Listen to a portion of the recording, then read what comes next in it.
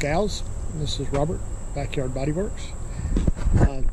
Today we are working on 2000 and no, it's not 2000. It's a 1997 Honda Accord.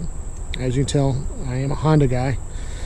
And I've been having, it's been running a little rough lately and hesitating, and I've been doing some troubleshooting as to why, and I think that it is because of this little guy right back here, the throttle position sensor, because it hesitates when I step on the gas. I mean, I know that could be other things too, but I've done some troubleshooting of other systems, and it's led me to believe that that's the issue. So we're going to test it, and then if we need to replace it, we will replace it. So follow along and we will get started. All right, guys, we're going to go ahead and get started with the looks like I'm looking at it now. We're going to go ahead and start driving around. We're going to test it out and see how I'm going to show you the hesitation and whether or not we can fix it. So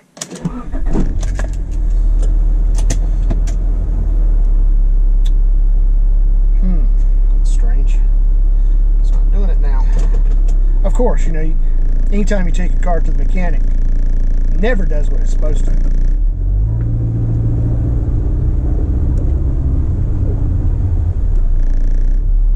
But I'm pretty sure it'll do it while we're running. So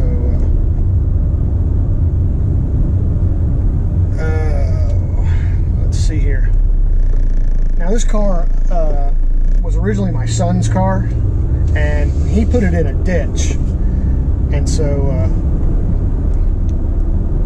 what I did was I bought it for him for like $200 because it was pretty mangled in the front. I had to replace the front suspension and part of the driver's side drivetrain, the CV joint or the CV axle, and most of the suspension on the driver's side, because whatever he hit it hard, and he says he wasn't going with 30 miles an hour, but I know from my experience that to bend, you know, hardened steel like the suspension as far back as it was bent, you got to be going a little bit faster than 35 miles an hour. Or maybe he just hit it just right and caught it at a good angle.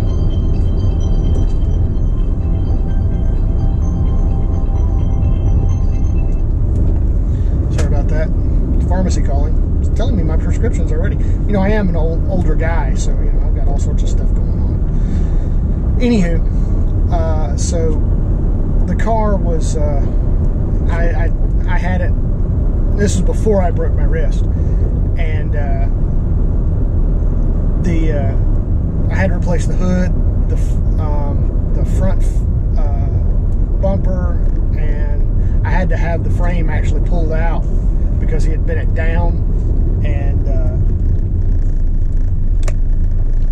to the left just a little bit. There it goes. Come on, it's hesitating. Come on, go, go, go, go, go, go, go. There we go. Yeah, see, that can be a real problem when you're trying to pull out somewhere and you step on the gas and there is nothing. And it's not a compression issue, and it's not a power issue in the powertrain. And you're like, well, gee, body man, how do you know that? You're just an auto body mechanic. Well, when you're a backyard mechanic like me, you have to be well versed in the entire system of a car, because you never know what you're going to run into. And stuff like this happens all the time. You get a car that's whacked in the front, or especially around the engine bay, and you run into so many different problems, you know, radiator problems, engine mount problems, you know, frame alignment problems, suspension problems, which is why I try to stay away from front end cars if they're you know, if they're really bad. Like, this one was pretty bad. This car actually should have been totaled. And as a rebuilder, I would I would never really buy a 97, but it was my son's car, and you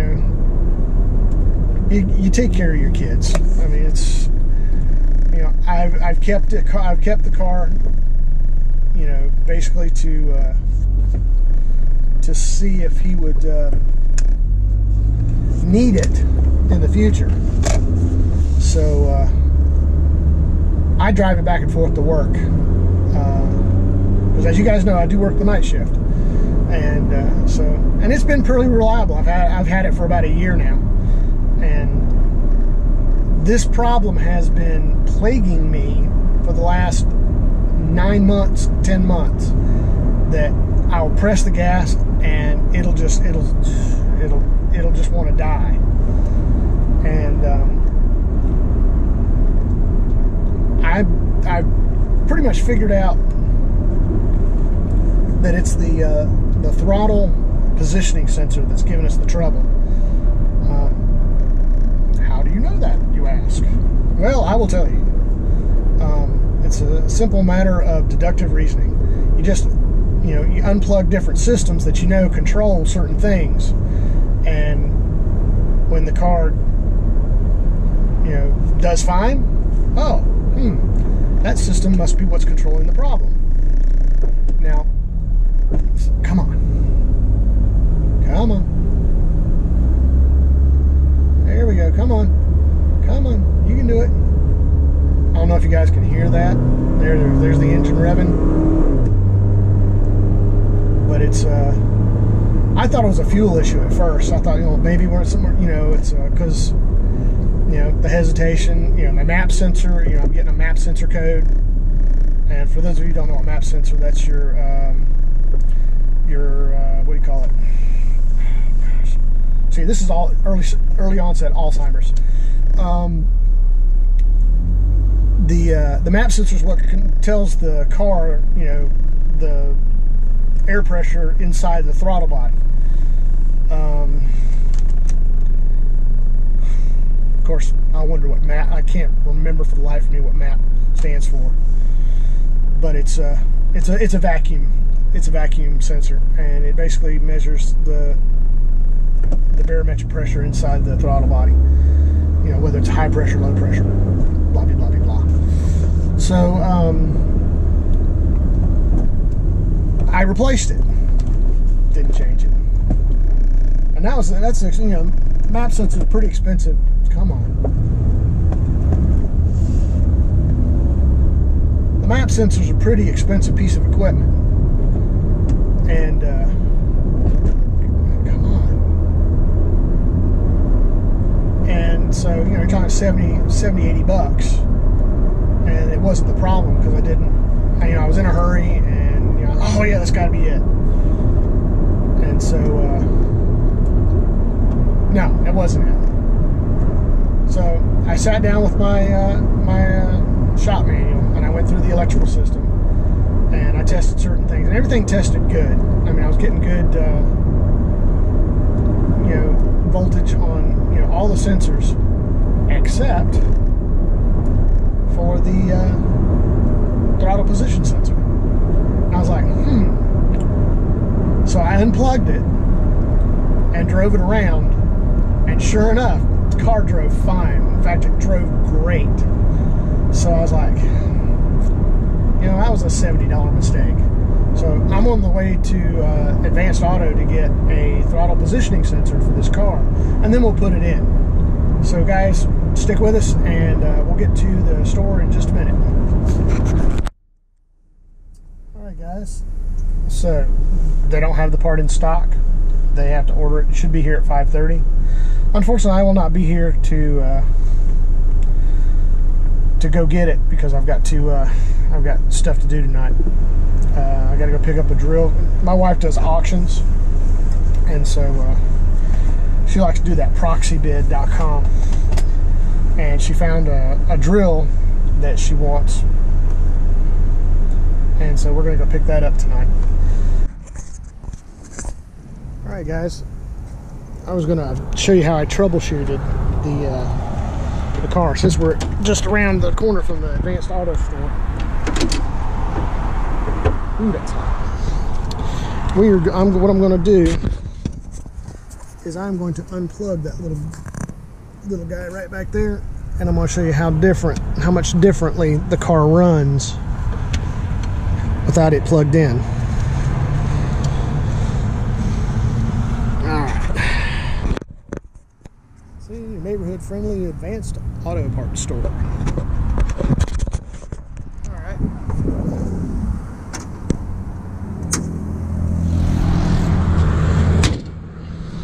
Now let's see what we got.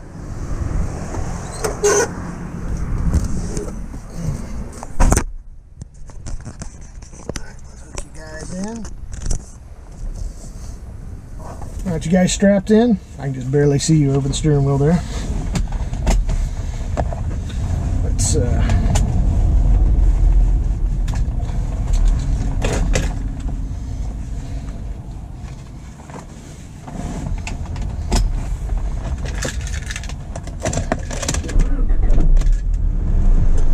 I can already tell the difference.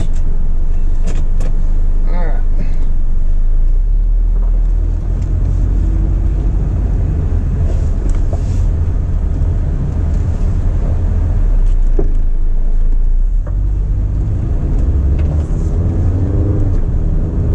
Look at that. I put on the gas and the power is there.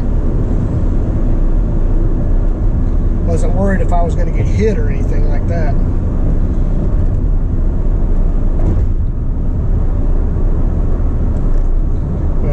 We'll see. It's the voltage on the throttle position sensor was not what it should have been.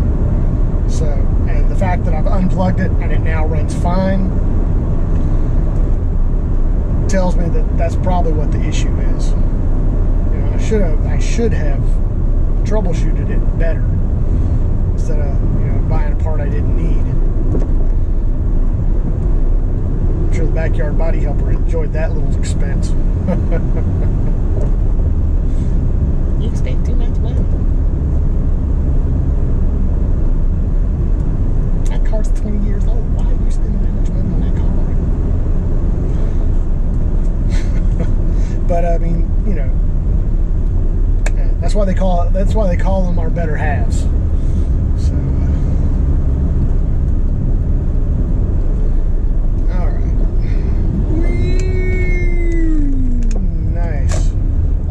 I've got power. That is just awesome.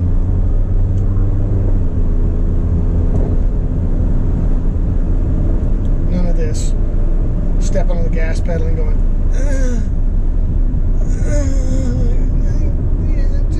don't want to move. That's scary, especially when you're pulling out into traffic and you expect the car to move and it doesn't, because in my experience, hesitation kills. Just about anything that you do or can kill, especially when you're in a car and pulling out into 5 o'clock traffic. Well, 3:30 traffic, which means everybody's getting off of school. So all the soccer moms out there getting their children. You want to be safe. Don't want to cause them accidents. So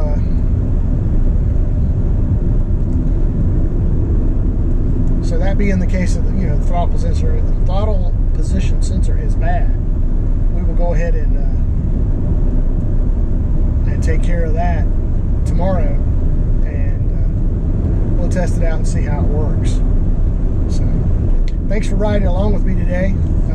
Appreciate you guys, and just remember that like and subscribe, and ring that bell, especially if we're doing a good job, and comment questions, because I'll be glad to answer them. And if I don't know the answer, I'll find the answer. I mean, I've got enough books and material laying around that, you know, I should be able to do that. So take care, and we'll see you guys on the flip side. Keep it shiny.